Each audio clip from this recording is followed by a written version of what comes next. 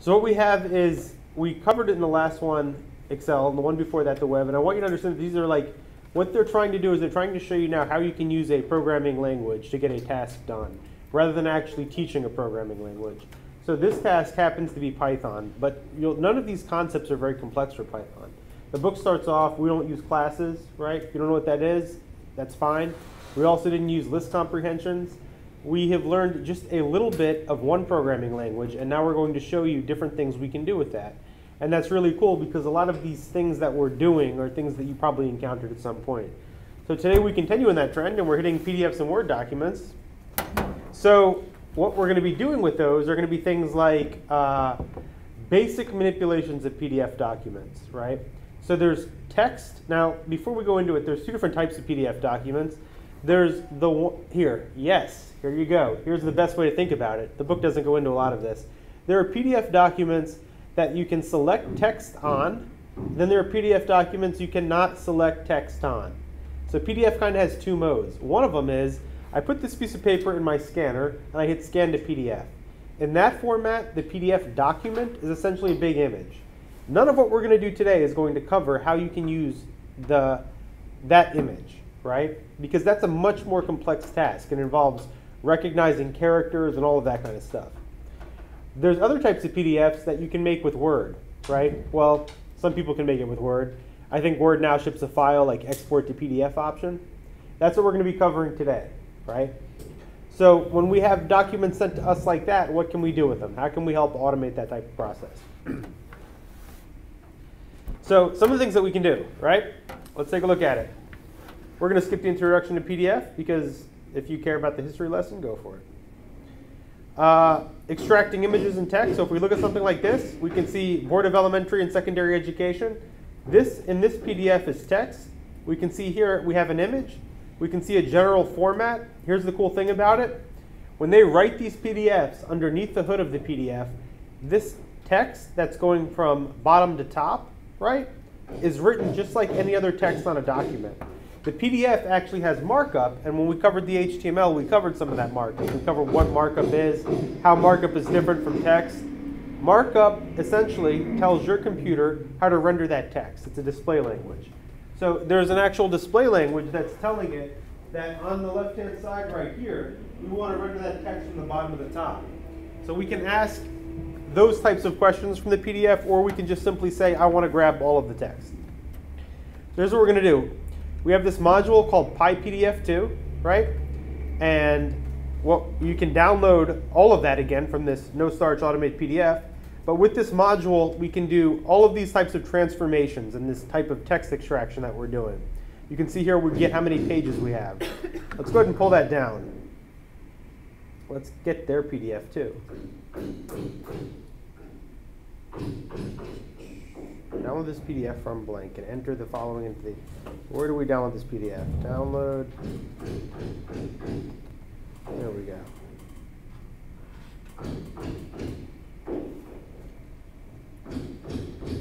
No? Where do we get the board minutes? Did anyone see that? That's a different PDF.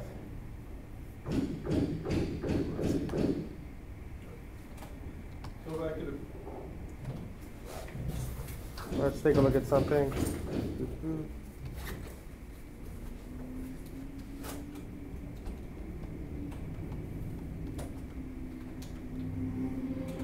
Haha.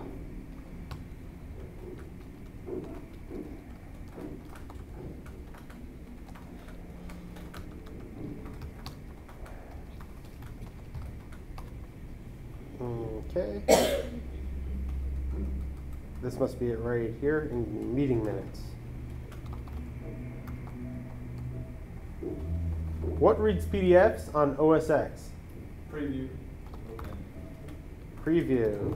Or preview.app. Just type open. I love it. There we go. Okay. So what they're saying here is that all of these PDFs that we're using, the sample PDFs, these are all under the additional online resources, which I already had downloaded, right? So this is a place where you can actually By the way, this is the not good one. If we go to automate the boring stuff, we did this, I think, in the first class. There's a spot to where you can download extra stuff. There we go. Download the files using this book. That's where I did it. So I hit this download the file using this book, and then we have the sample PDF that they're using right here. Okay? So right off the bat, we're using this import PyPDF2, right? We can tell here that this is a what? This is a class, right? A module. So we're installing this module, and we're using this module. And we have this function inside of it called open, right? And we can see what we're doing. This isn't actually inside PyPDF2, right? This is actually just file. So what we're doing is we're opening this file here, meetingminutes.pdf2, like we would any other file. We're opening it as a file we want to read, and the B here just means that it's bytes, right? So we're opening the file to read it, and we're saying that what's in the file is bytes. This is almost comically loud, isn't it?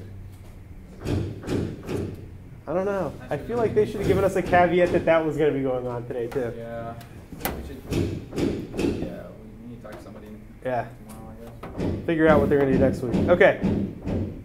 Maybe we'll just cancel the class next week, and we'll all come together and hack on projects, and we can hit Alibaba up publicly. What if I go talk to him? Yeah, I mean, maybe if he has... You can hammer somewhere else. Does he have anything else to do that doesn't involve a hammer? Is his job just simply the hammer guy? For like an hour, you think? I know. Well, how long do you think you're gonna be talking? An hour? A couple hours. Would be great, yeah. I mean, I feel like whatever he's doing, there should be a power tool for it, and he should be done already. Yeah? Jackhammer. I feel bad for the guy, because I have all the power tools, and someone was like, you're the hammer guy today. Probably got like the hammer guy hat on. Just got to say it's hammer time. There you go, yeah. I'm sure he appreciates the cultural reference while he's busting his ass off hammering on something for some capitalist construction company. Slave drivers. Okay, so what we have here is we open up this file like any other, and then what we're doing is we say here PyPDF2, right? This is the name of the module, and we use this thing PDF file reader. Now, let's say we download this module, right? What are we going to use to download this module? Recap. Pip, right? So we want to download a module, we use pip. When we want to see how we use that module, we use help. It's that simple. So I don't yet have this module, I don't think, unless it ships core. I've never processed PDFs in Python, so this is a first. So let's take it, and let's say here pip install user PyPDF. No, because it's Mac. Pip 3, there we go. And now we have PyPDF, and I'm going to go down here, and I'm going to say Python. Nope. And by the way, I want to show you something here, because I do this really quick, and I want to just make sure everyone understands what's happening here. When I say Python, Python comes back and it says, hey, I'm version 2.7.0, whatever, 2.7.10. I am immediately recognizing that as a problem, because this class we're teaching Python 3. Python 2 is kind of gone. So when I see this, I immediately flip out, and I say, shit, now I got to get Python 3 on here somewhere. Well, did you guys know that we were up here? Okay, I'm just making sure that we don't have like a board of people like chilling downstairs in the lobby. There's somebody on the couch, he knows the room is 210. Yeah. Aha. So he probably will tell people. Maybe. Okay. There's someone on the couch that knows the room is 210. Yes. Or I tell him the room is 210. I see. Was he like, well, okay, I'll be there? Or was he like, I have no idea why I care? Like maybe he's just with the group. Maybe he's doing a splinter group on the couch. And he's teaching something totally different. Has he ever? I should go back down to his class. That's probably, yeah. I have competition. So when we see this, Python 2.7, we want to get out of this, right? We want to find Python 3 right away. If you don't know how to get Python 3 up and running, if you can't get out of this Python 2.7 thing, ask someone who understands this a little bit better. Because in different systems, it can be different levels of complexity. In OS X, it's a real pain in the ass. In other systems, it's less of a pain in the ass. But what we're going to do here is simply run Python 3, because I already have it installed and it's already set up, and it'll find it. And that'll be plenty good. Someone just texted me. Robert, oh, not with HLUG. OK. So what I'm going to do here is now I've already installed pip. We can go import PyPDF. 2. No. Pip3 install PyPDF2.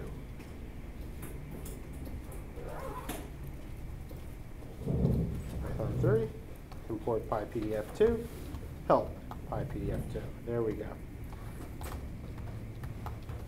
I accidentally installed PyPDF1, and I don't think that did anything. I think it just errored and didn't pay attention. So there we go. This is PyPDF2, and this is how it's going to work. Normally, let me show you something else. So far in this class, right, this is probably going to be, like I said, I don't know if this will be the last class, but we're definitely wrapping this thing up because it's just, attendance is falling, and parsing PDFs is apparently not as fun as it looks. So when you want to know how to do something like this, right, like let's say you go, okay, we've done PDFs in this class, we've done Word documents in this class, we've done web pages in this class. Let's say something else comes up and someone wants to parse a PowerPoint or something of that sort, right? How would you do something like that? Or they want to parse a different type of format, right? How you would do that is you would actually look it up on what they call the source repository, right? So every different language has a different version of this. And when you pick up a different language, if you ever do, you're going to want to know the name of it. So you simply open up Google, right? And you're going to say here, Python repository. Now you already know it's using pip, and Python tells you I'm too stupid to use it, and it comes up right here at the top, PyPy, the Python package index, right? This is your one-stop shop for looking for Python code. So if you ever forget what it is, and the reason why I didn't just type in PyPy even though I remembered it, is because it's a really stupid name, and it's really easy to forget what that means, right? So every different language has a different stupid name for this thing. Like in Perl, they call it CPAN. That's another one. And if you don't remember that and you ever want to pick up Perl, you just type in Perl repository and it comes up right at the top. You see CPAN. If you want to pick up a different language, Rust has a really stupid one, right? Rust, I think they, well, no. Crates.io. It's actually the 4th list. So if you want to find Rust, it's crates. All of these different languages provide different things. They're essentially single-stop sources for this. With JavaScript, it's NPM. And when we find it, when we land on it, right, you just type in whatever you're looking for, right? So if you want to find something like PowerPoint, you can type in PowerPoint. And it's going to come back, and it's going to tell you that there's a whole bunch of code that someone else has already written about PowerPoint. So when we're doing this, now we're using his PyPDF2 module. This is how you would find that suggestion. You would come here, you would say, shit, I have a massive task to do with PDFs, and I don't know how to do it. I'm going to type in PDF right up there. And you're going to see a whole list of stuff right here, right? All of this stuff is just with PDFs. Now, we don't see PyPDF here, and that's always one of the problems with these things, is that there's a lot of different ways to get the job done, right? Despite Python's little thing that there's not. So you may want to check out some of these other ones when you're parsing PDFs, or be a little bit more specific. Maybe we can come up here and we can say PDF parser. PDF extractor. Yeah, there's just a bunch of stuff. I don't actually know why this Python is so bad at this. I would expect it to show PyPDF up at the top. PyPDF. Oh, there you go. It's there. A pure Python toolkit built as a PDF parser, capable of blah, blah, blah, blah, blah. And it links to the home page, and it has the download files, which you can install with pip, right? So you can click here, and you can actually find the home page of the project. Just our luck. Not on this one, guys. No idea what's going on there. But let's see something else here. We did PyPDF2. So we clicked on PyPDF4. Let's do this one. Home page. There we go. Evan, how come is it on your monitor too, where you're rendering off screen like that? Rendering on screen like what? You see how we're truncating the left side? Is that? Ew. No. Okay. It's not on the right monitor. It's not on the right monitor. It's on this monitor only. Yeah. So that's probably solvable. Who wants to play? It's not a problem for me, but Yeah. was curious. Want a remote? Send it on the post because the other one picks it up and then it gets really stupid. You know what's that? No. I have no idea. Knock yourself out. Look at the other monitor for the time being if you can. Okay. So this is just the web page for it. And on that web page, you can find all different stuff. You can see here that this is obviously a very old module. So this one was made in 2005, which is why that you find the other thing, why you find PyPy doesn't show this one. So essentially here what we have, I want to recap on this. We went to PyPy, we searched for PDF, we got suggested different modules. I said, shit, why isn't the one we're using on there? The reason why the one we're using on there isn't on PyPy at the top, and it's near the bottom, is because the module is old as hell. So today we're going to be learning how to use this module, and it's been replaced by newer modules. So this is PyPDF2, right? And what they're really up to is like PyPDF4, right, which is over here, and it's just different. So this one is 2018. And then there's probably others too. So there's your answer to that. Okay, let's come back here. But nonetheless, they're probably all pretty similar. PyPDF2 reader, and we give it the PDF object name, right? So we open up this, which is a file handle to this PDF file. We open it up as read for bytes, and then we get a PDF reader from that, right? So let's come over here. Oops.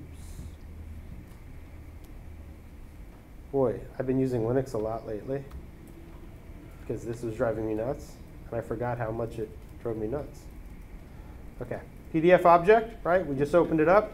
Now, if we look at this, you'll see that this is just here like all other things, right? It says buffered reader, like if we open it up any other type of file. And now we're going to turn it into a PDF reader.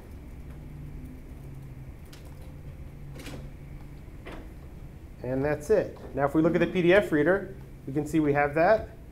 Let's see if we have any documentation on it. So these are all of the things that we can do with our PDF reader. Now, later on in the class today, we're going to be doing decrypting them. So some PDFs are encrypted, and you can actually decrypt them too with Python.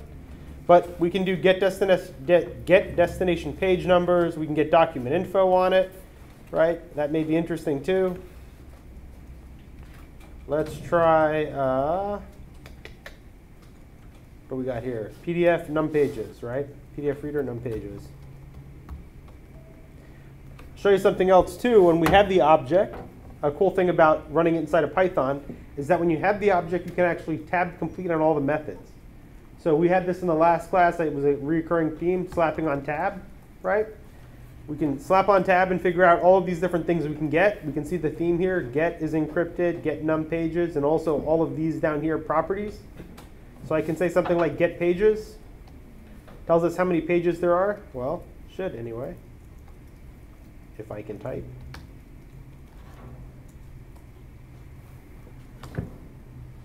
Well, maybe not. Maybe it's get num pages. There we go. 19. So that tells us how many pages we have. We can also say something like get is encrypted. That should tell us false. It's not encrypted. Now we have this other method in here, extract text.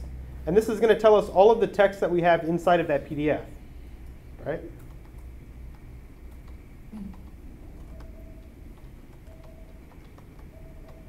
Well, maybe not. What is going on here? Extract text.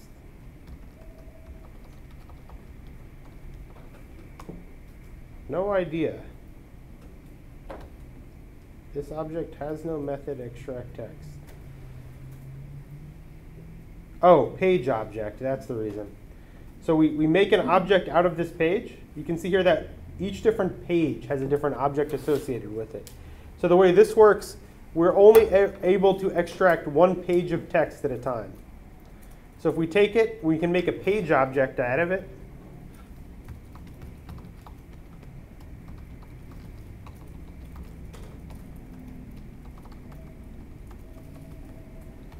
Get page 0, and now we can do page object. Not extract text. And we can see it. And that's the same thing the book has. So looking at this, we can see what other things we can do with that page object. We hit page object, and just like we did up here, remember when we wanted to figure out what we could do with PDF reader? We just said pdfreader.get, and I slammed on tab, and we can see all these types of things that just popped up. We can do the same thing with page object, right? So page object, slam on tab, and you can see all of the things that you can do with your page object, right?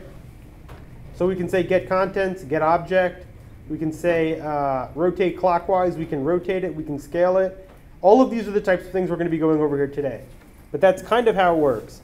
So we determined here a couple of key factors. We opened up the object, that in read mode, right, with the byte flag, RB. Then we took that object that we opened up and we handled it. We gave it off to PDF Reader. PDF Reader gives us back an object that represents the whole document. But the way PDF Reader works, it can't do what we want to do on the whole document. It can only work on one page at a time. So we have to tell PDF Reader that we want to get one page out of that document, right? And after we get one page out of that document and we have a page object, that's when we can really do all of this kind of cool stuff. So that's kind of the process here. And we pretty much do it all, or we could have done it all, without reading any documentation except to know how we create the original PDF Reader. So page object dot, what can we do? Let's take it and we could do, there was an info one here. Get info maybe? Get contents. Well, that's interesting, an indirect object content. We can play around with it. Let's see what values does. Aha, so that's for the iteration piece. Page object.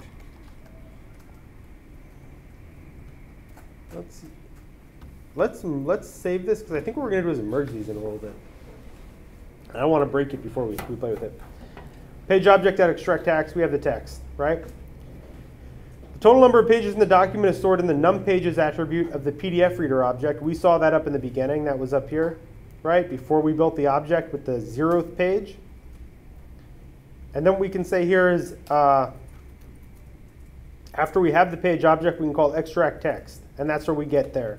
Now it says the text extraction isn't perfect. The text Charles E. Chast Romer, President, from the PDF is absent from the string returned by extract text.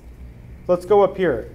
What they're trying to show you is that this thing up here, where it says Charles Chast Romer, President, this piece, it was unable to extract that from the first page. And you typically see that when you work with PDFs. The reason for it is because a lot of the documents that create PDFs don't do it right. So a lot of the time, they look at that, what you want to do, and they say, this is too complex for us. So rather than doing it the right way, what we're going to do is just generate an image and then throw it inside of the document, right? And then when they do that, anytime you have those images inside of the document, you cannot extract the text. Did you break the screen? You were supposed to fix the screen. He didn't break it, he fixed discouraged it from working. Can it be returned to the state it was in before? You fixed it real Because that was a lot better. I don't know about that. All you can do is This is a solution fail, wasn't it? you can reset this, but then you reset the other one. Well, what do you need? So this thing's gone, huh? I did. Menu? It's plugged in with read. And it says there's a signal. But nothing's coming out. You might have to initialize the button. Let's try this. Did you turn it off for it right on? Actually, I did that. Did you recognize it? Yeah. No, I didn't use reset that. Did you apply it? I haven't plugged it in. Let's try it. Okay. Quick interruption here. There we go. We're back on.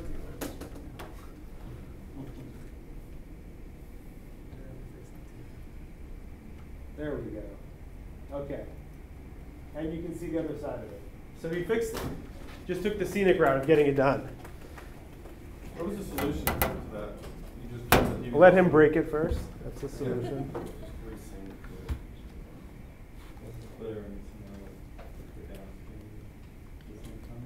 Okay. Let's come down here, and now we've extracted text, right? The next thing we're gonna do is look in decryption. Decryption's not any more complex, right? The point of this is that there's just a lot of stuff that this library can do. So you get the page, the same first page, but when you get something that's encrypted, right? If is encrypted is true, what does it do? It errors out. It says file has not been decrypted, right? So now at this point that you get file has not been decrypted, you have to find a way to decrypt it. How do you decrypt it? You call on the PDF Reader object the decrypt method. So you say decrypt this PDF file with the password rosebud, right? Then what you can do is create a page object just like you did before, and it works. right? That's all there is to it. So there's a special method if you have an encrypted PDF, and you can call decrypt on it and decrypt it. Nothing too cool there. Creating the PDFs, you can actually do that also with PDF Writer. And how do you do it? You can't create arbitrary PDFs, right? You can create PDFs by using other pages from other PDFs. And this is typical. So creating a PDF, like I said, doing it the right way is a pain in the ass. Essentially, when you do create a PDF the right way, you actually have to do the same type of work you would do if you're creating a web page, right? Creating a web page is a massive amount of work. So what do? If your library isn't smart enough to do that massive amount of work, you just simply copy and paste HTML, right? That's all that you can do. So this library has the ability to open it up, say this is HTML code and I need to copy it, right? Inside of a PDF file, the code is actually called PostScript, but it works the same way. It's markup language. So here's what we do. We open one or more existing PDFs into PDF Reader, create a new PDF Reader object, copy the pages from the PDF Reader object into the new PDF Reader object, and finally we use the PDF Reader object to write the output PDF Writer object to output the PDF. So we have two objects here for the reader, one for the writer, and then what we're doing is copying from the reader to the writer and using the writer to output the new PDF. Here's how we copy the pages. Just like we did before. We open meeting minutes with the write flag and the byte flag, the read flag and the byte flag, rather. We open the other one again in the same fashion with the read flag and the byte flag. You'll notice both of these are meeting minutes PDFs, right? And then what we're going to be doing is making two PDF readers out of them. Now we make a PDF writer the same way. We just use the PyPDF2 module. We use the PDF writer constructor rather than the PDF file reader constructor. And we iterate. We say for every page that we have inside of the first PDF document, what we want to do is get a page object, and then we want to write the page into the new PDF. Do the same thing for the second one. Notice how these two pieces of code are the same, right? We could write a loop that does that. If you had a lot of PDFs, let's say you have 10,000 meeting minutes, right? And you want to create a book about all of the meeting minutes you have. You would do that with a loop. You wouldn't copy the same thing. But it's the same structure because they're doing the same thing. Again, for page number in the range, create a new page object from that page, write that page object to the new PDF writer, right? Now we have this PDF output file. We do the same thing. We're opening combined minutes as a PDF. Now you'll notice that we had a PDF writer here, but now we don't have a PDF output file. So we have two different components here. We have the PDF reader and writer, which expects a file handle, right? And we have two types of file handles. We have the one for the file we're writing to, and the ones from the files we're reading from. So if you come up here, you see we open these two files with the open. There's nothing PDF-y about it. This could be called apples, this could be called oranges. They don't have to have PDF anywhere. We're just opening files. But we don't have one to save the file. So we got the two we're reading from, we don't have the one to save it. We come down here, here's the one we're saving to, right? We create a PDF writer with that handle that we're saving to, and we write to it. When we write to it, we use the PDF writers method write, and we give that file handle, that file object, to the write method. So we have read object, the read file object 1, read file object 2. We have write file object 1. We give it to the PDF output, PDF writer, write, and then the write file object.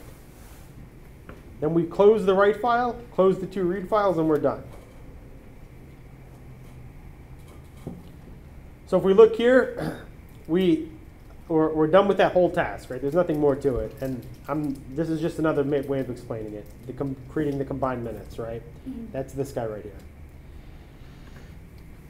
One of the things about most PDF readers is that they cannot add pages to the middle, right? So you essentially build up a new PDF by looking at all of the things in your old PDF, inserting something new, and then inserting all of the things that came after it. That's how you add something to the middle. So rather than saying, put this here in the middle, you say, copy everything in the beginning, then copy this thing I've given it, then copy the end. It's another way of doing it, right? So that's all that we do here. So we're rotating a page, and we're rotating a page that's not in the beginning. I believe that's the task. Getting minutes 2 into a single document. Remember, maybe not yet. So how do we rotate a page? We do the same thing we just did, right? The only difference that's different is now we're going to use rotate clockwise and rotate counterclockwise.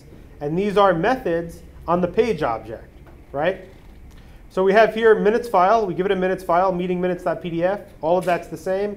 Here we have page. We say get page 0. This is the same. This time, rather than just getting the page, we say page.rotate clockwise 90. Now you've got a rotated page, right? And then all of the writing is the same. There's nothing different about it. Really, the only thing they're saying here is if you want to rotate a page, you can call this rotate clockwise thing, and you get your page rotated. So if we see here up at the top, let me show you the orientation of the page. We have this black bar on the left, and we can read it like this. But we can rotate the page so this is horizontal, and that's what we do. Now the page is rotated, and the black bar is horizontal, and all of this crap is wrong. Is it okay if we put pieces over there? Yeah. I mean, I think this is the only. It's not. It needs to be right there. Well, we could just say put the pizzas here and take that pineapple crap back. Do you eat pineapple pizza? No. He's a good man. I like that. What's your name? We're going to request you next time specially. There's only pineapple. No. This is actually... Evan doesn't like We call this group Decent Humans Against Pineapple Pizza. When you ever go to deliver pizza and you just have a pineapple pizza in hand and you know who actually ordered it and that they like it, you ever like look at them like, what the hell's wrong with you? I'm pretty sure Domino's has a no judgment policy. You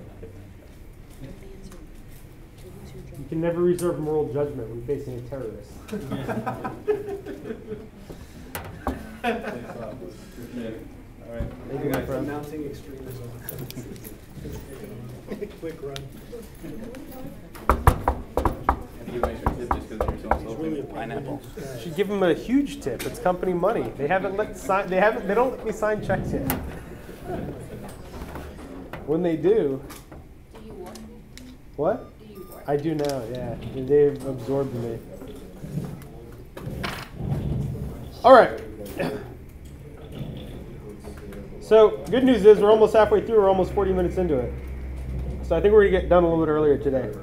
Okay, PyPDF2. So what we do now is we're changing it up now. We're overlaying pages. What does overlaying mean? By the way, this has made me money before. So processing PDFs, this may be one to keep attention to. I'll actually tell you where I made money from it. And then you can all go look and see whether or not you can make money with it too. There is something called the Harris County District Clerk, right? That's where I work, by the way. I'm about to tell you how I fucked them. No. What do you want to know? I was there yesterday. What's up?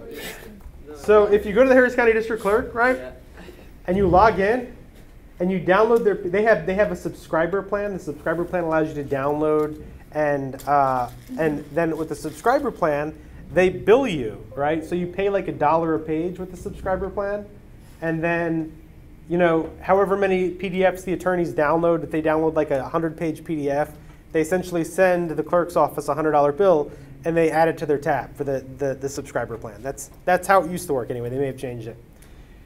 But before you download and you decide what you want to pay for, you can preview.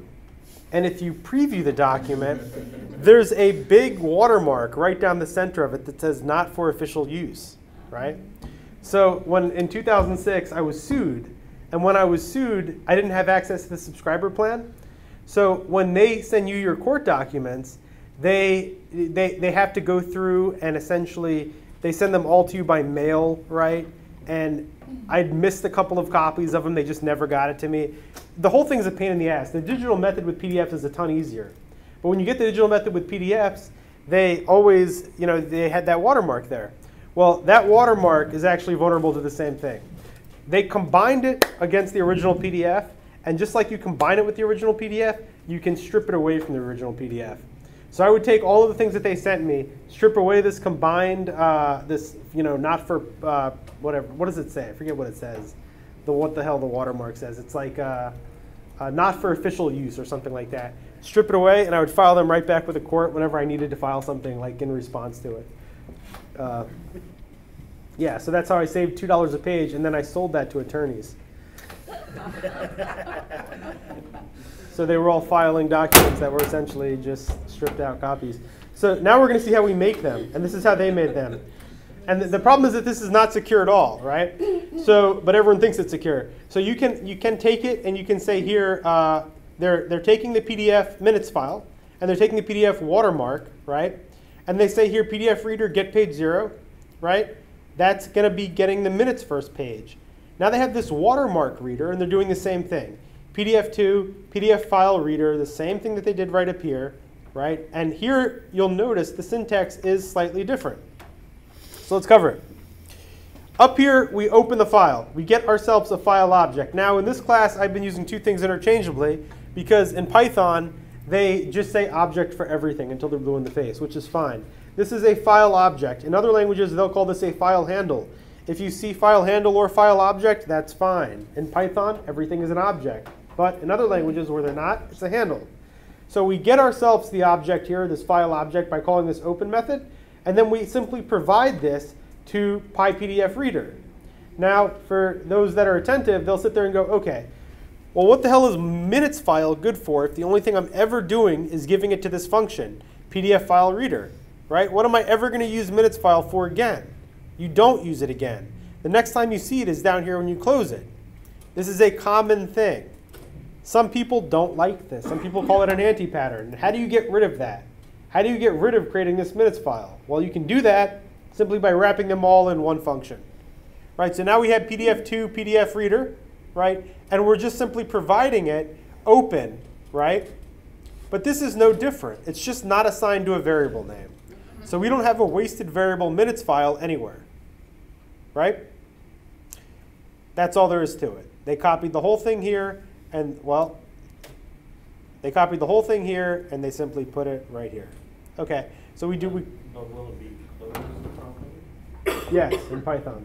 It's a good point. Maybe not in other languages, but we're not going to do that. So that's it.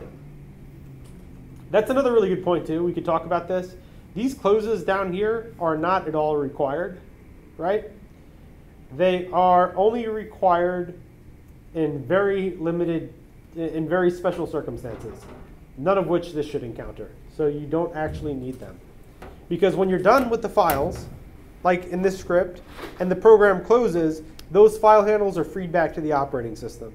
So there's no real point. The buffers are closed, the file is done, all of that stuff happens automatically. When you run a program for a long time, it's good to get in the habit of doing it right.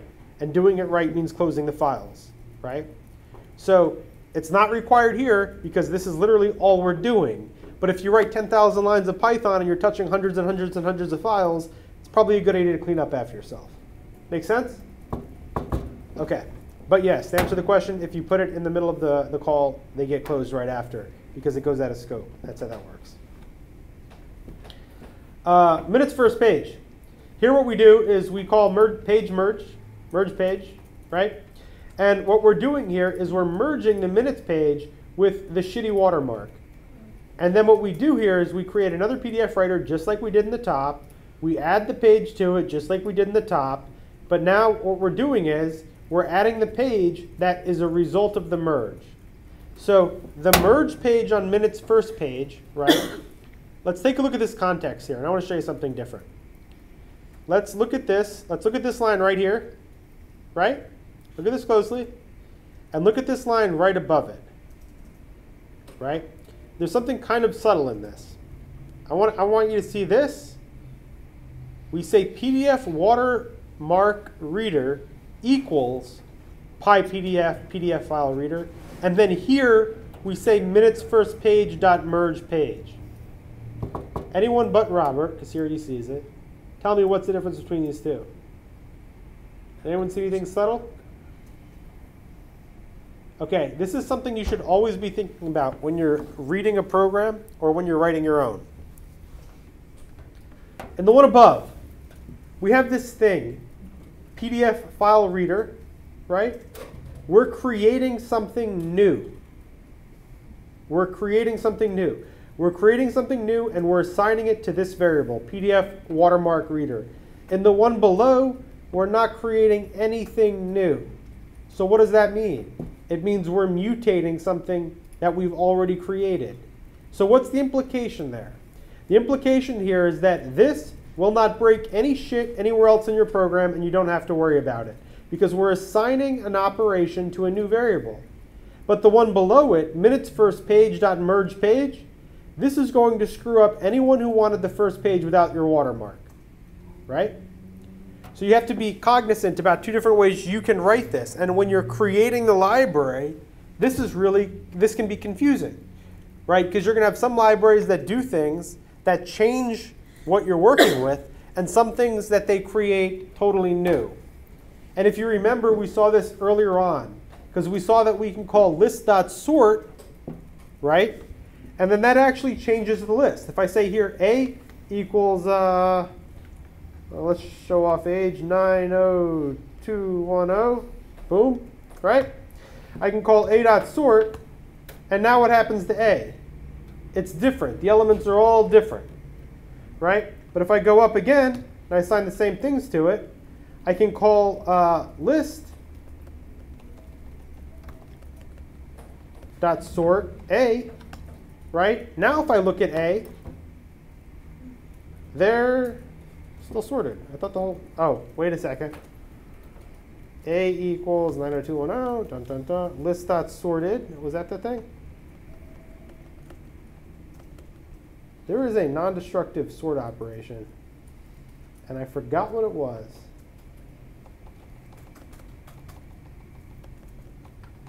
I could have sworn it was like sorted. I think it's a sorted function. Aha! There we go. That's exactly right. Okay. So let's watch that. Let's go back over here. I'm going to walk over to this one. When we did this, we said here A, and I said 90210, and I said A.sort, right? And then I looked at A, and it changed. I reset it, and I verified that it was reset. And then what I did is I called down here list.sort A, right? And I looked at A, and it changed. So I can see here list.sort A and A.sort, they're the same thing. And both of these, when you give it a variable A, it changes that variable. It's never the same. It's in a different order. But Python provides a function called sorted. And if you give the variable to sorted, it sorts it, right? But it doesn't change it. It returns it. So when I said sorted A, here's the sorted copy. I didn't assign this anywhere, but it's right here. But when I look at A, it still has the original ordering, right? So that's exactly what I wanted to show with this, that those subtleties, if you're not paying attention, can come up and bite you. When we call minutes first page.merge page, we're doing the same thing. We are changing minutes first page, okay? And then there's nothing else special about it, right? We have a first page. The first page has the watermark. What we're doing is we write the first page, and then we write every other page. So in this one, they're nicer than the Harris County District Clerk. They only watermark the first page. The District Clerk watermarks every page. Okay. So there you go. Now we have the first page, and then we have the watermark, and now we have the watermark on the first page where it says top secret. Right? Cool. Encrypting PDFs. We will cover that after we eat pizza, unless you like pineapple pizza, in which case, just wait around and start.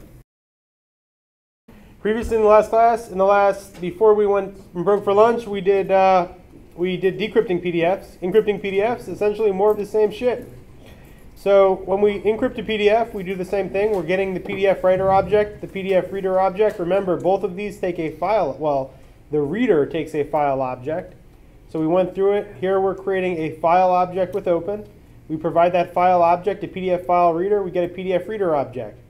We build our own PDF writer object. We iterate through the pages. What are we doing differently this time? Well, here, when we add to the PDF writer all these different unique pages, we call afterward PDF writer.encrypt. And that one line is all that we've done differently. That line's going to encrypt it. And then when we actually want to create the file in which we're writing, which is what we're doing right here, we open up a new file and we say write as bytes. we give that new file, right, to the pdfwriter.write method. Now result PDF, right, gets written to with this new object that has encryption built into it. So pdfwriter.encrypt tells pdfwriter that next time you want to write to me, you want to write something, you give me a file handle, you give me a file object, I will write something encrypted instead. So we just talked about what it means to mutate and change that state, right? We'd use the list as an example. When we call pdfwriter.encrypt, we forever change pdfwriter to be something that works with encryption. So anyone else who is using that PDF writer and didn't want to write encrypted PDFs should notify them or make your own. Okay, so in this one we're gonna do a lot of things. Find all PDF files, sort the file names so the PDFs are added in order, write each page, excluding the first page of each PDF to the output file. Call os.listdir to find all files in the current working directory and remove all non-PDF files, right? So essentially what we're doing is we are adding all non-PDF files in the current working directory. I don't know why we're doing that again here though.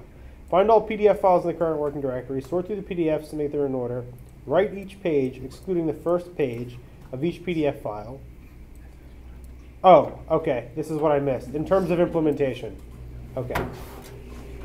So that's really bad formatting for HTML. That's not how lists are supposed to work.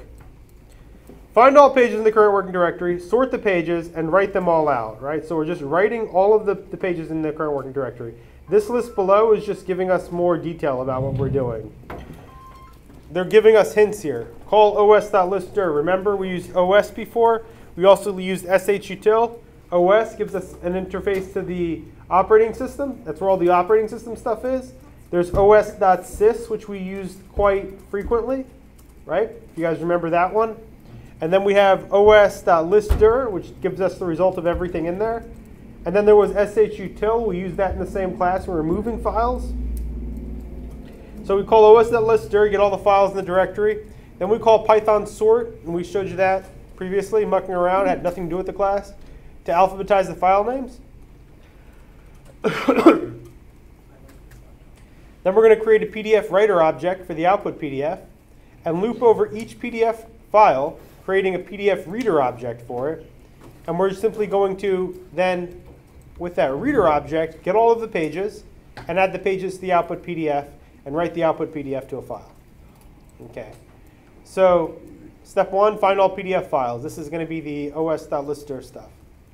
That's right here. So we've seen that before. We've used that exact line in a prior chapter. We simply, how do we find out if a file is a PDF file?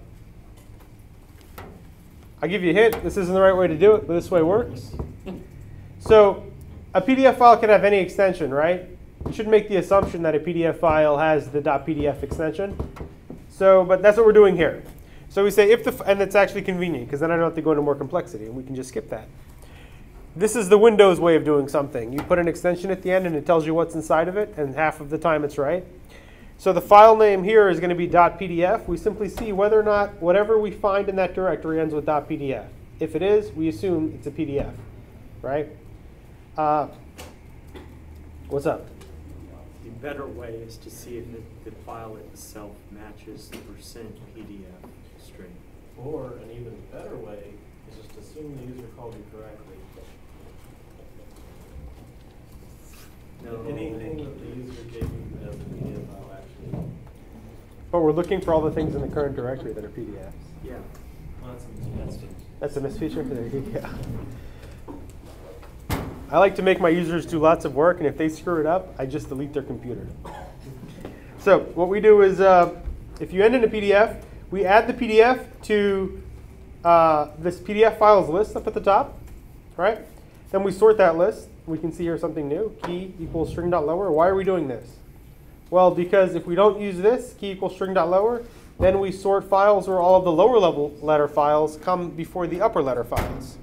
I mean, all of the upper letter files come before all the lower level letter files.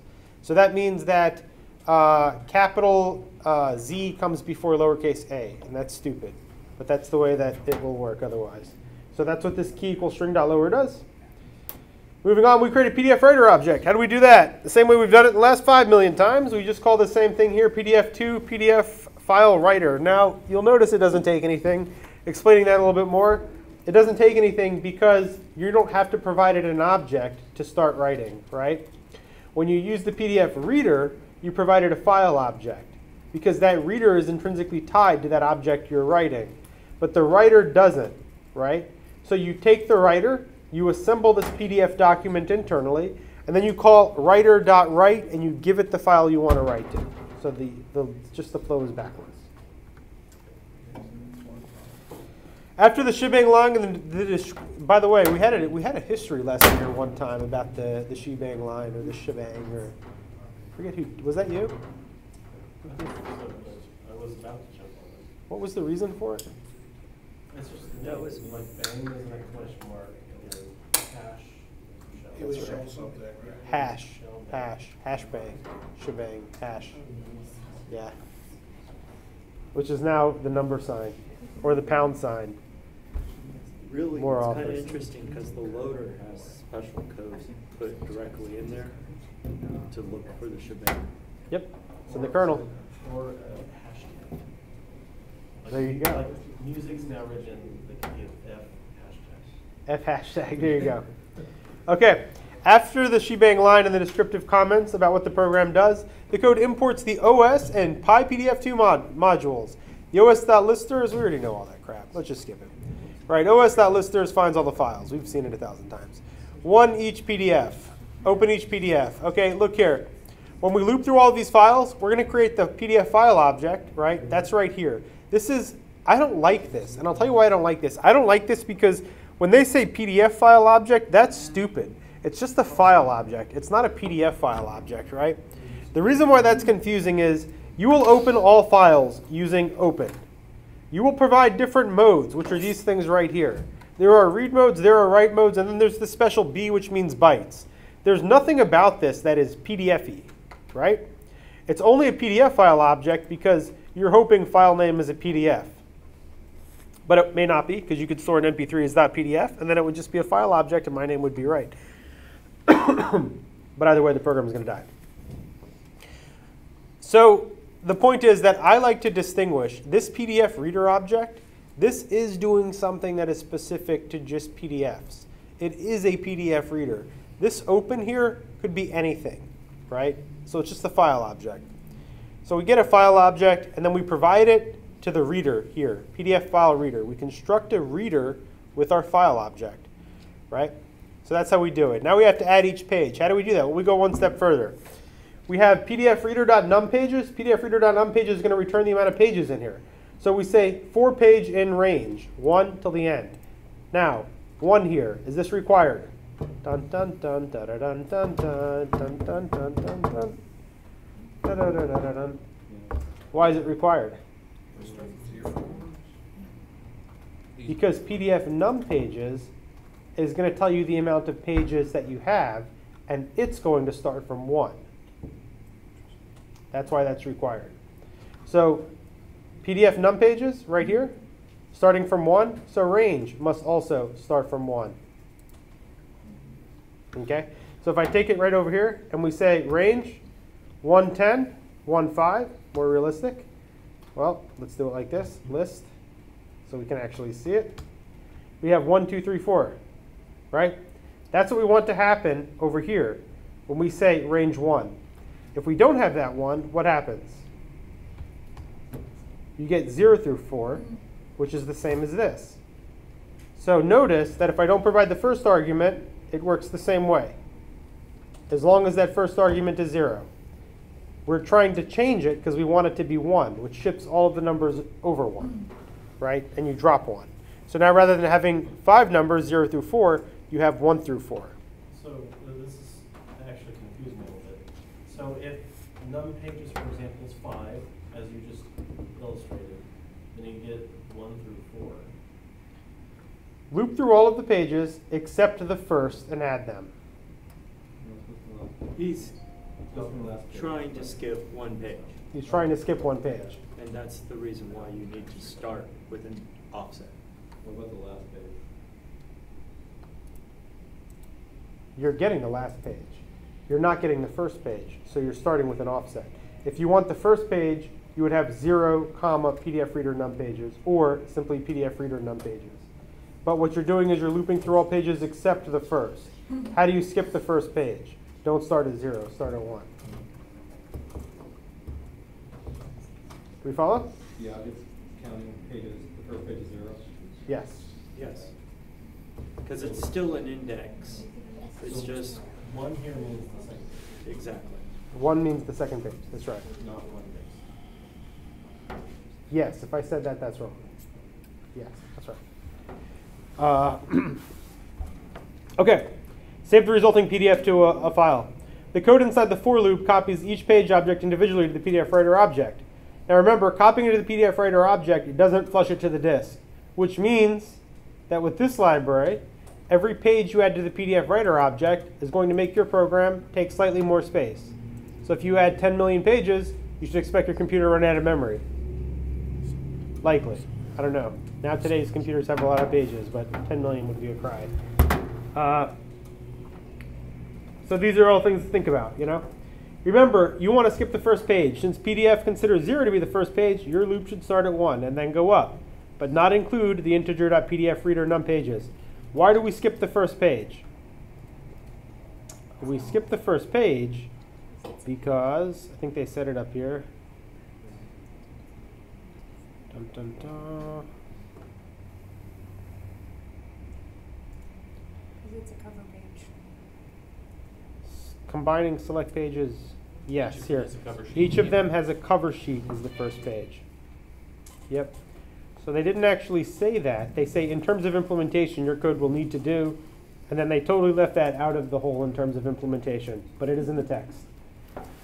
Okay, so that's what we're doing at each page. And then saving the results, very simple. So now we have a PDF writer, and it has all of this stuff saved to it. It's getting kind of big. Time to let it go. How do we let it go? We create output file. Again, it says PDF output, nothing special about it. It's just a file that you're going to write to with bytes, WB. PDF writer.write, PDF output.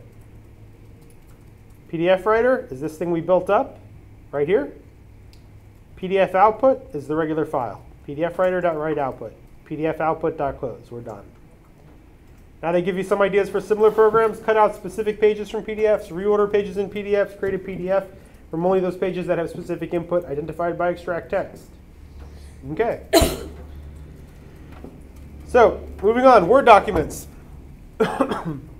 Now, for those of you that don't know, Word documents, they used to be what they call binary files, right? And a binary file is like an executable. It has inside of it a lot of data in a format that is not text, which is really the takeaway. Now when you open up these docx things though, right, docx under the hood is just the zip of XML.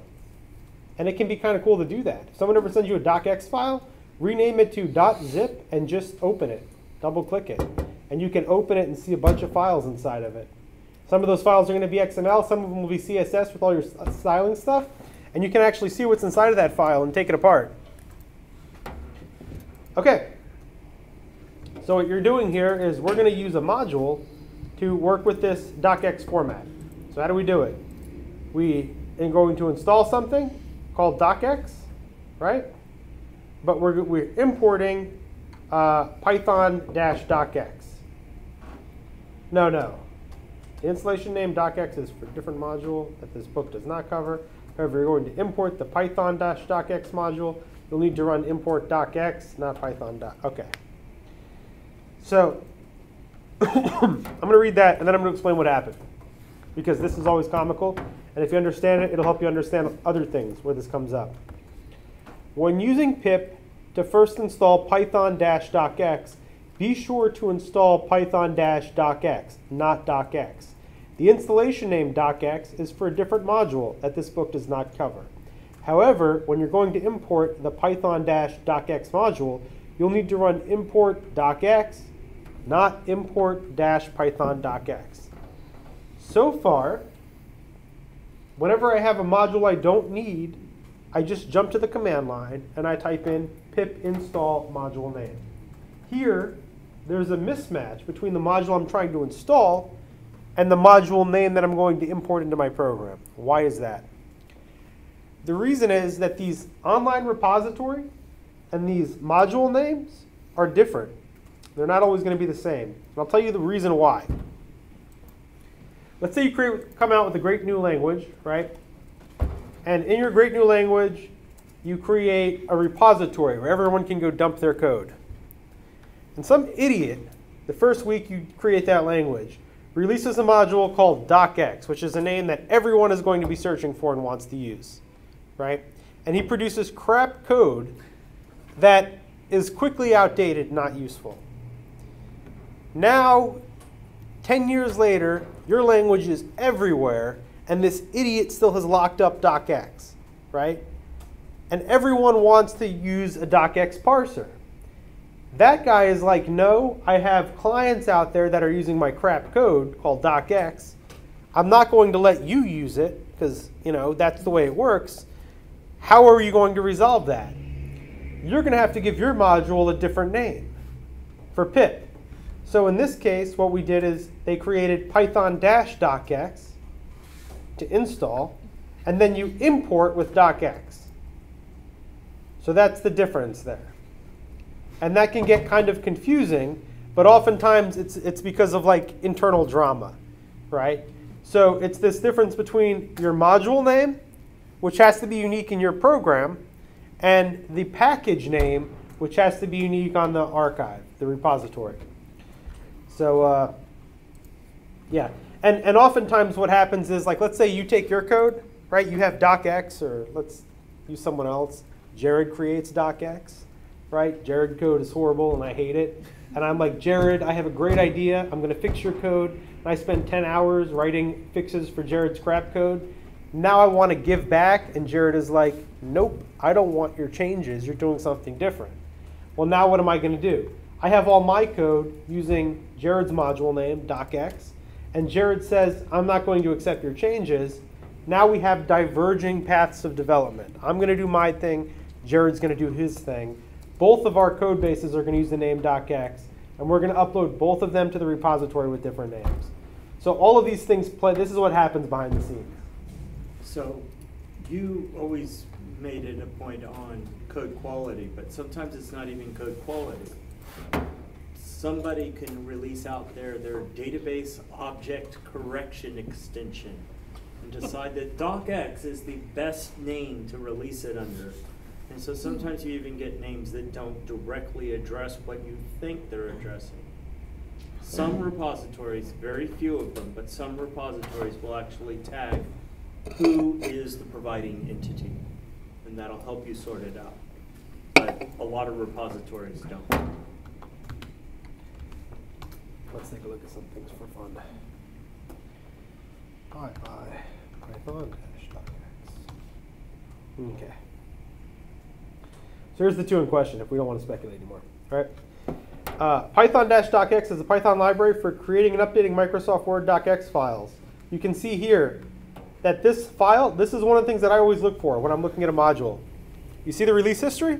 You see where it says 2019, 0101 or 0108, whatever? That tells me that this is maintained. This got an update this year. That generally means Evan's happy.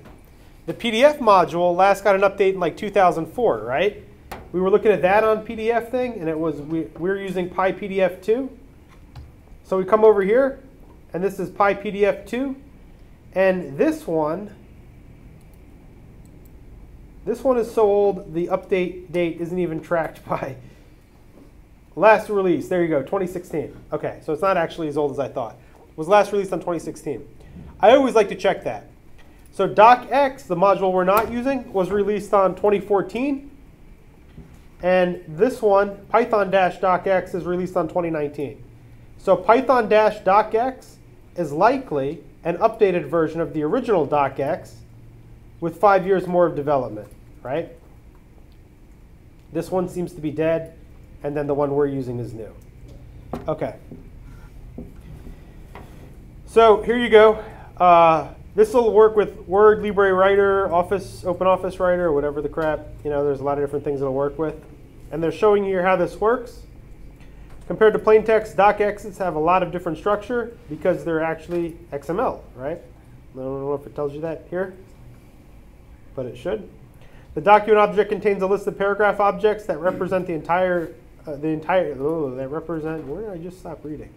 Paragraph objects for the paragraphs in the document. A new paragraph begins whenever the user presses enter or return, blah, blah, blah. So there's different ways of marking these things up. There's different runs with each different style. And here's how we do it. Let's go ahead and go back to our console. Actually, well, let's not. Let's see if I even want to do a demo with this, because I don't really care. Import docx, right? So we install python-docx. We type in import docx. We create a new document object, right? So here's we're doing this. We're saying docx.document, and we're giving it the file name. Now, what's different about this and about the PDF reader? Did anyone catch the differences here? There's no need to put RB. Aha. But there's one more thing. That is what I'm talking about, but make one. You're not using Python's open. Boom. Boom. We're not using Python's open. Exactly. Well done. Right? So this module is actually wrapping Python's open. That means they do it for you. I actually prefer the other method, where you make it very visible that you're using Python's.open. So in this method, they do it for you. You're just providing it the file name. You're not giving it any modes or anything. So then you're providing length, right, on doc.paragraphs. This is going to tell you how many paragraphs you have in that file. You can actually get the text of a paragraph, docs.paragraph0.text. I don't know if they have a picture here of the one that they're working with, this demo.ocx thing, demo.docx. Let's see here. Hold on, I'm going to try to do something with Mac so everyone can laugh at me. Open demo. Is that going to work? Is that how this Mac shit works? docx. What is that going to do? There we go. It's probably going to ask me to create an Apple account or some shit. No. Okay. So this is the demo document we're using. They didn't attach a screenshot, so this may help out. What is this? Go away. Okay. We have document title up here at the top. Then we have a paragraph here. Then we have a heading. We have an intense quote, first item and first item in the ordered list. So unordered list and ordered list. So when we do paragraph 0.text, we get the document title. The top thing is a paragraph according to the actual underlying format. Even if it doesn't look like that in English, you can think of a paragraph as like a section, right? Titles are paragraphs too. The next section says this, a plain paragraph with some bold text and italic. That's right here. That's a paragraph, right? Paragraph 1.runs. I don't even know what that does. But we go here, paragraph 1.runs. And it says 4. That a run is a styling section, right? So this is the first run. That's the first style. This is the second style. This is the third style. And this is the fourth style. So each one of those are different styling components. So you can start to see this is how the format works under the hood. When you hit the bold button, right, you create an additional run. Okay. So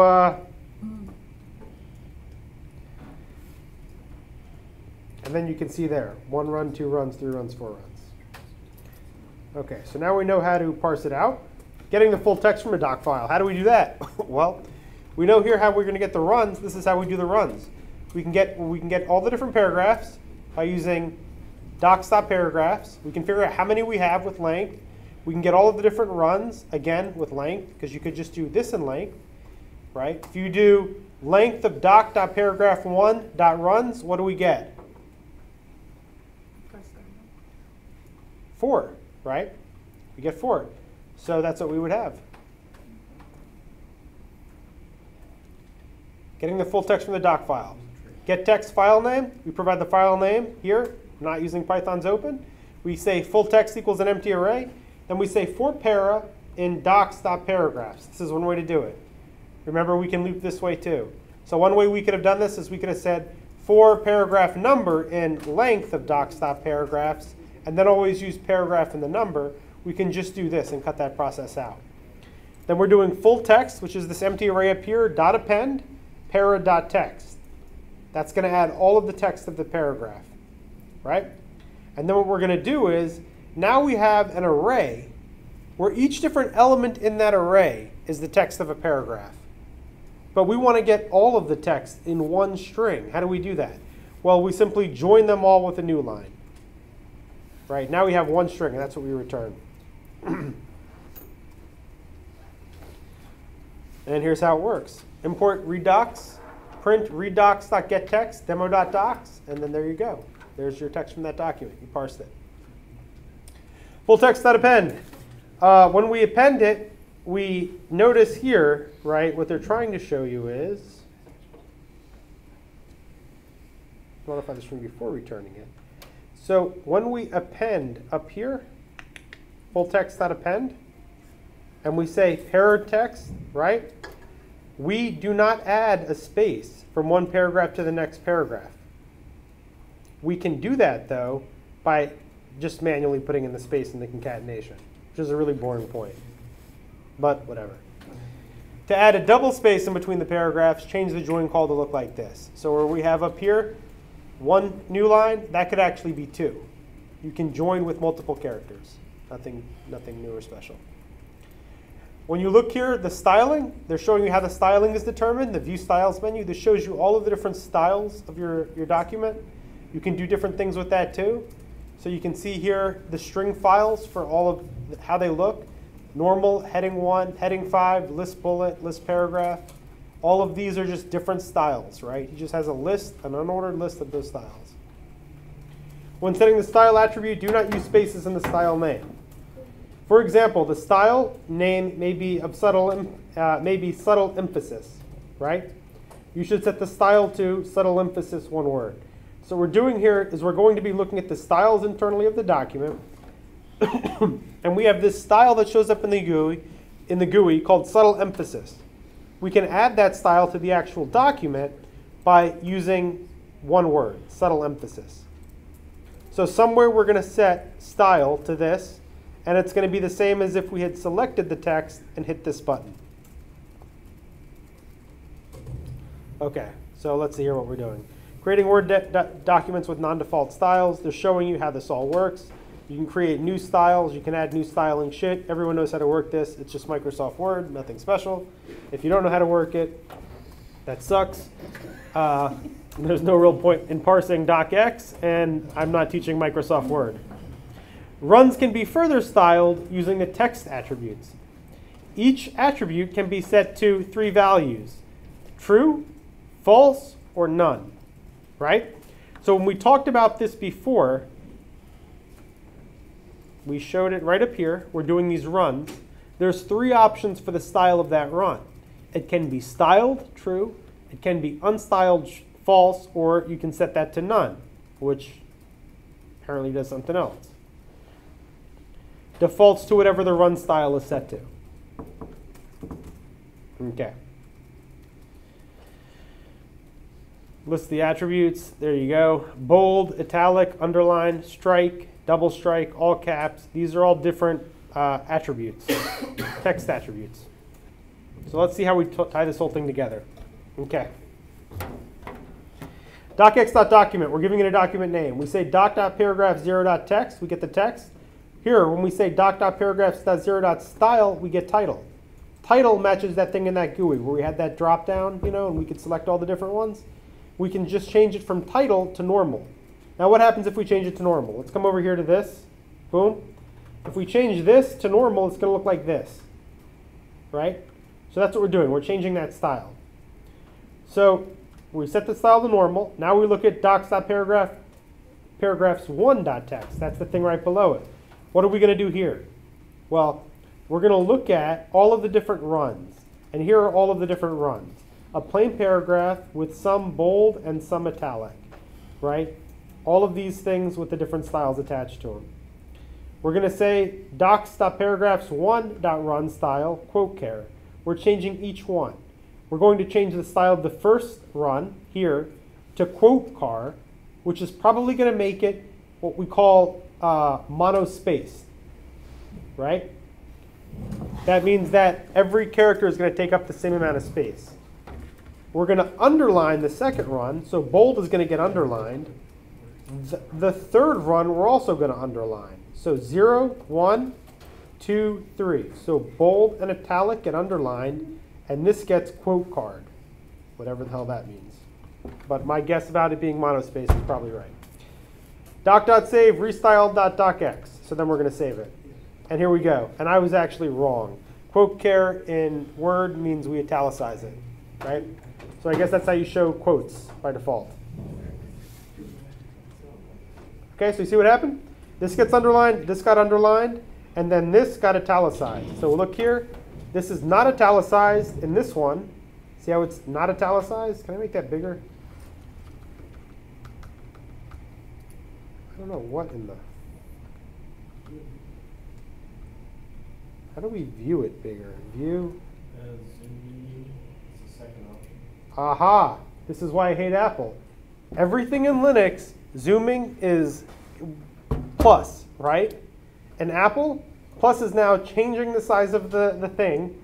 And to zoom in, you're using greater than sign. Great. You're saying every application in Linux? Zoom is always whatever. But you're talking Control about plus. the command line, Control right? Shift plus. Control Shift plus, yes. Control Shift plus. It's a convention. But everyone pretends like the OS X conventions are the same everywhere and it's easy to use. The reality is they're not. That's what people are used to saying. So here, to zoom in, you're hitting Apple greater than sign. So we figured it out. It's not difficult, but yeah, you have to always figure it out. So what we're doing here is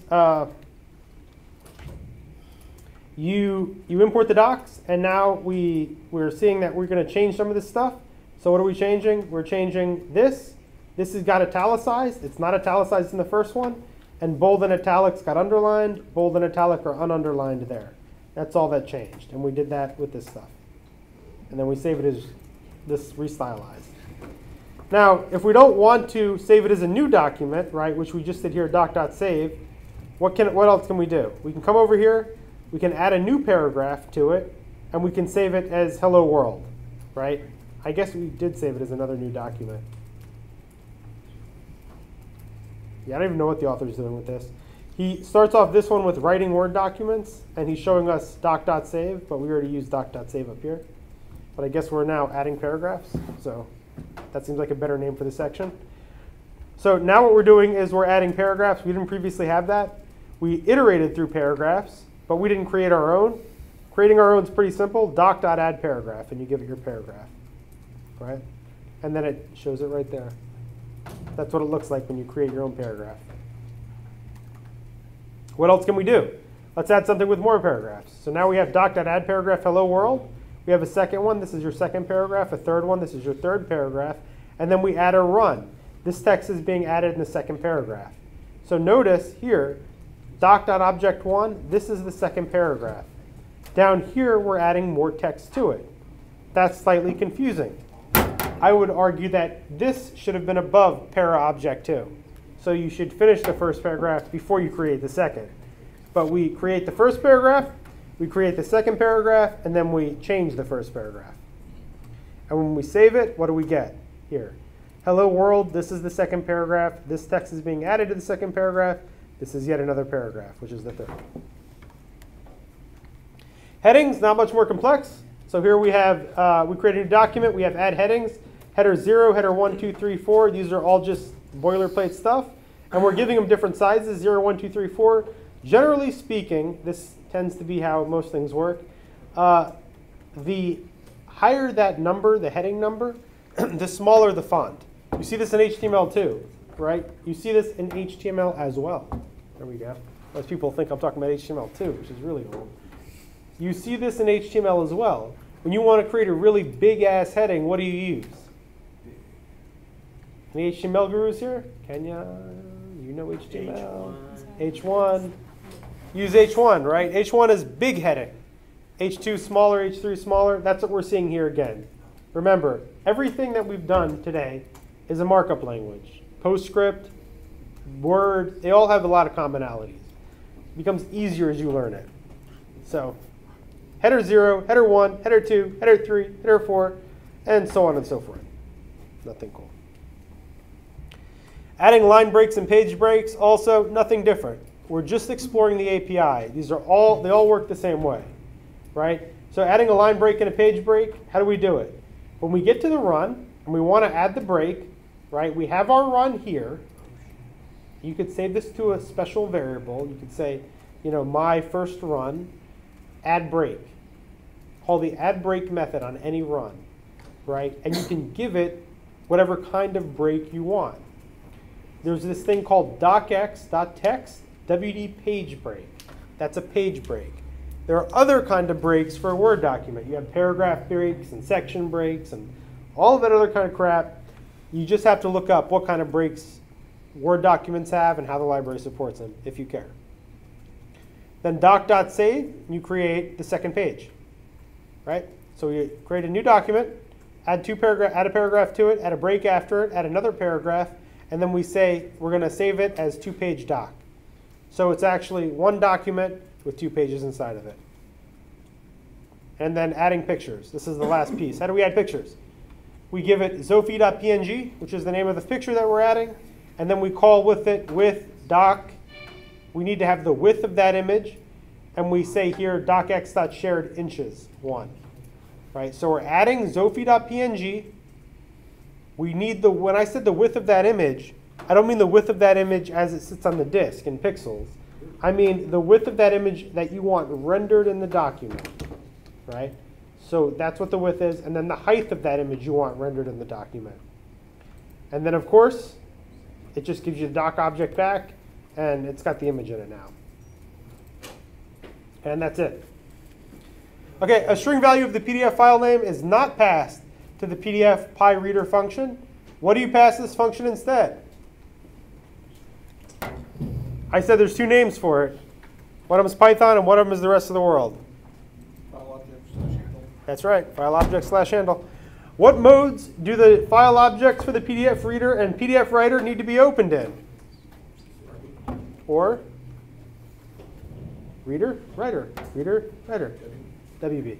RB or WB. You're either reading or writing, and in both of them, if you're using PDFs, you're using bytes. Because there's 2 ways a file can be opened. One of them is text, which is the default, T. I think it actually takes a T. The other one is bytes, which is for binary objects. MP3s, waves, PDFs, all that kind of crap. That's different. If you open it in Notepad and go, shit, this is totally useless, you need bytes. Okay. How do you acquire a page object for About This Book from a PDF reader object? What do you do? Who remembers? You call .getPage. That's it. What PDF file reader variable stores the number of pages in a PDF document? What? Num pages. Sounds right. I don't actually remember, but she's got it. Okay. A PDF file reader object is encrypted with the password swordfish. What must you do before you can obtain objects from it? They send you something encrypted. You have to decrypt it. How do you decrypt the object? .decrypt. It's that simple with swordfish. Actually, is it that simple? .decrypt. Yes, it's that simple.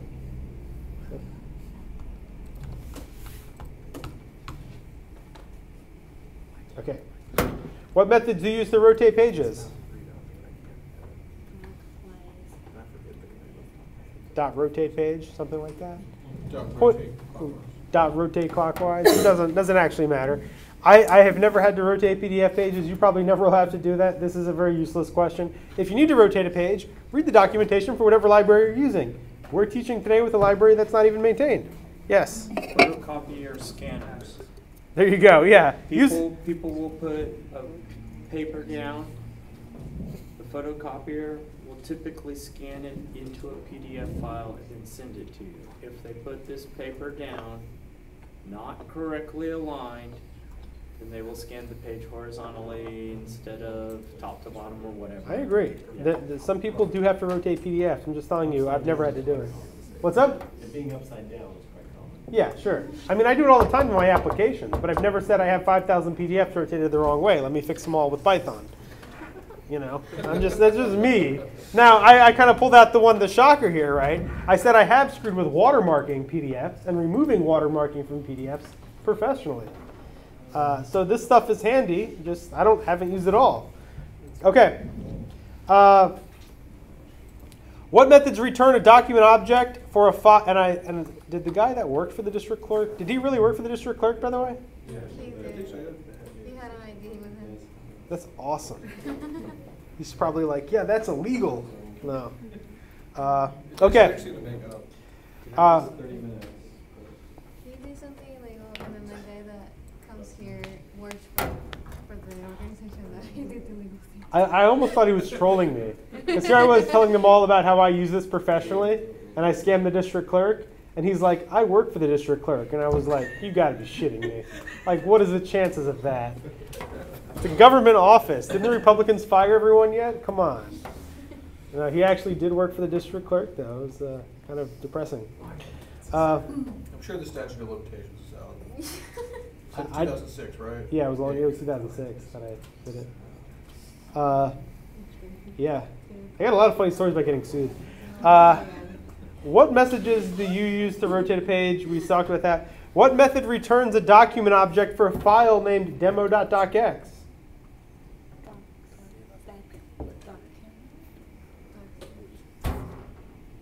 I would actually gladly accept it doesn't matter if I have that problem. I'll read the documentation, but we can look it up. So here's what we got.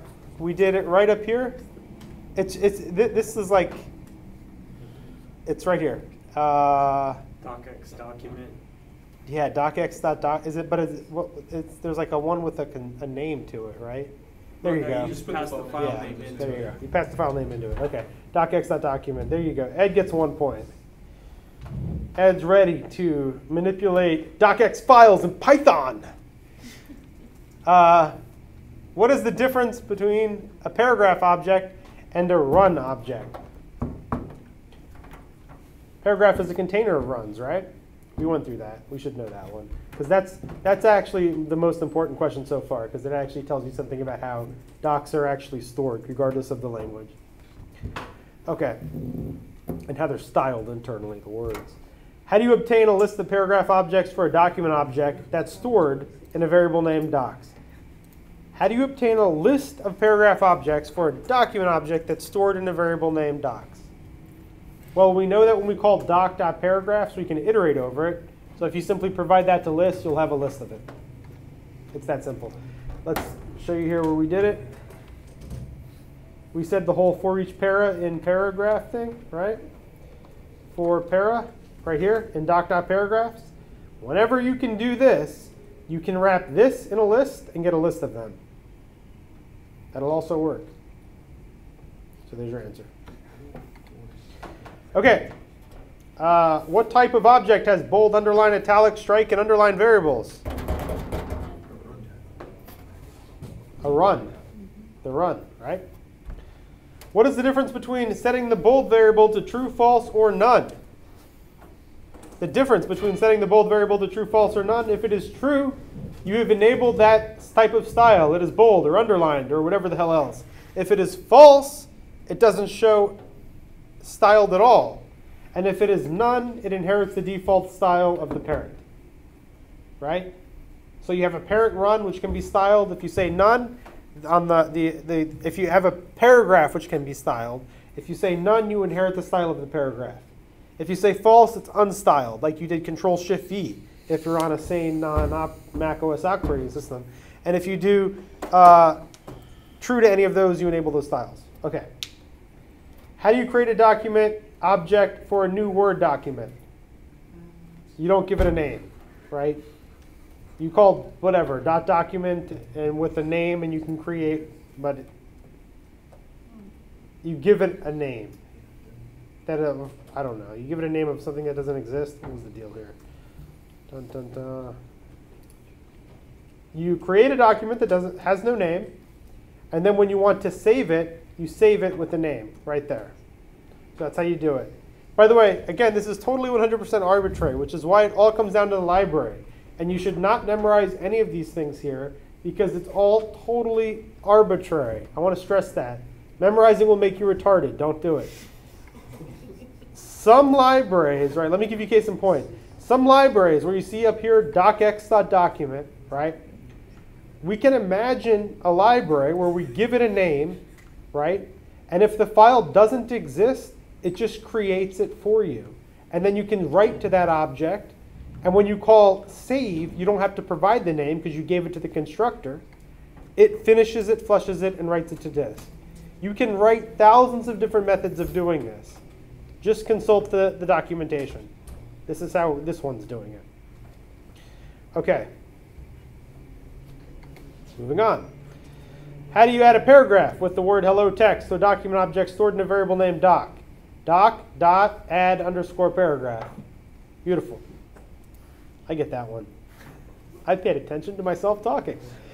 It's difficult sometimes. What integers represent the level of headings available in a Word document?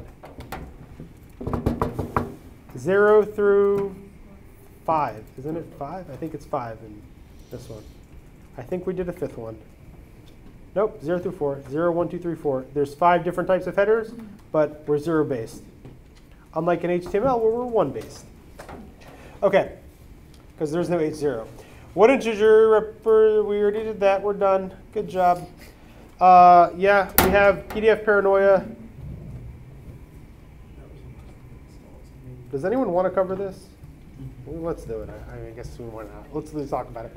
Using os.walk functions from chapter 9, write a script that will go through every PDF in a folder and its subfolders and encrypt the PDFs using a password.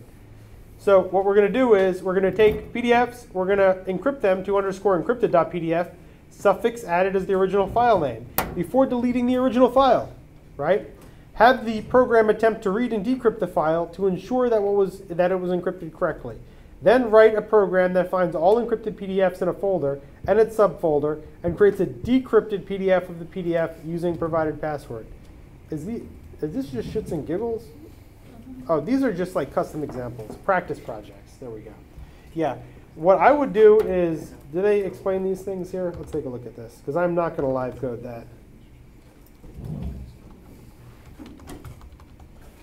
Aha, we do have it. No?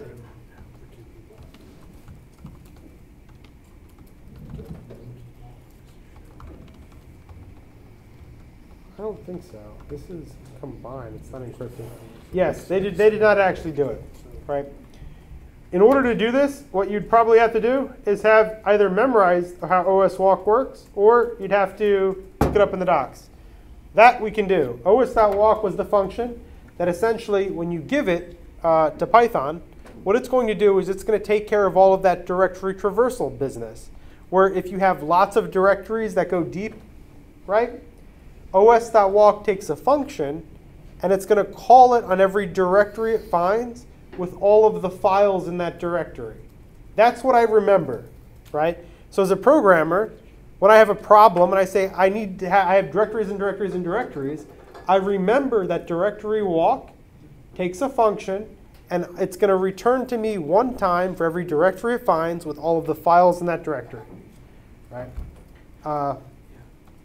Python import os help os.walk, and we can read it.